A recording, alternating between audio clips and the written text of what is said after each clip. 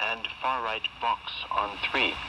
The Socialists also won national elections this past April 28th, without securing an absolute majority. On the local front, it is more complicated. The Socialists won more votes than any other party nationwide, but the election was very fragmented.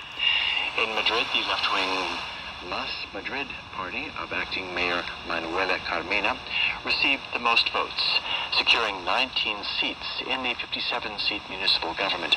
However, even with the support of the Socialists, who won 8 seats, Manuela Carmena would be 2 seats short of the absolute majority needed to govern. Meanwhile, the center-right Popular Party secured 15 seats, and with support from the center-right Ciudadanos Party, who won 11 seats, and the far-right Vox control 30 seats in the City Hall and have the majority needed to govern. This is acting Mayor Manuela Carmena. Muy buenas noches a todos y muchísimas gracias a todos los medios que habéis estado aquí con tanta paciencia esperando. Ya sabéis los resultados. Efectivamente, pues Mas Madrid ha ganado las elecciones. Good evening to everyone, and thanks to all the journalists who have been waiting with such patience.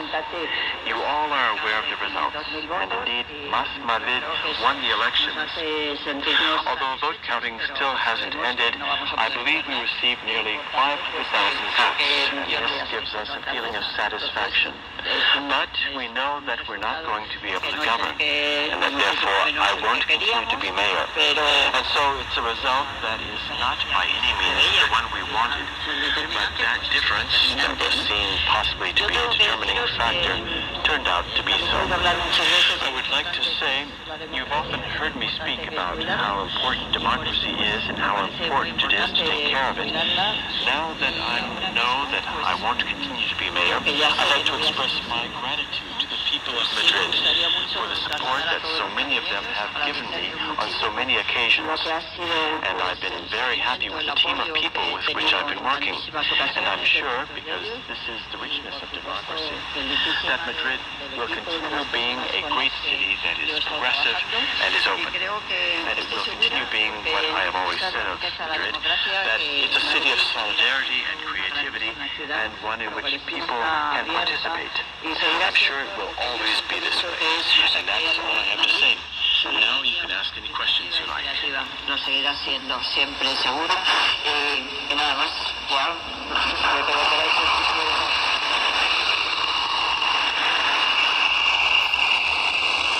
Manuela Carmena's successor is almost certain to be José Luis Almeida of the Popular Party, whose supporters cheered him on last night with shouts of "Mayor, Mayor."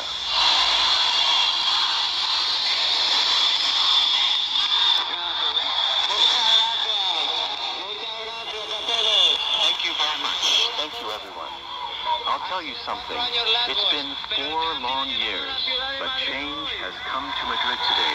And on June 15th, the Popular Party will lead this change in the city of Madrid. 2 years ago, when my colleagues named me spokesman for the Popular Party in the Municipal Assembly, I said that the next mayor of Madrid would be from the Popular Party, and I wasn't wrong. And the second thing I said was that the first thing I would do would be to express thanks to all my party colleagues in the Assembly, because without them, this change in Madrid would not have been possible.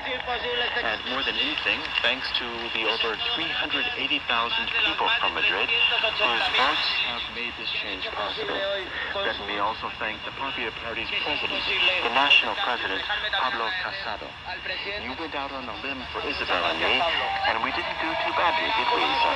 We didn't do too badly at all. Te la jugaste por Isabel y por mí.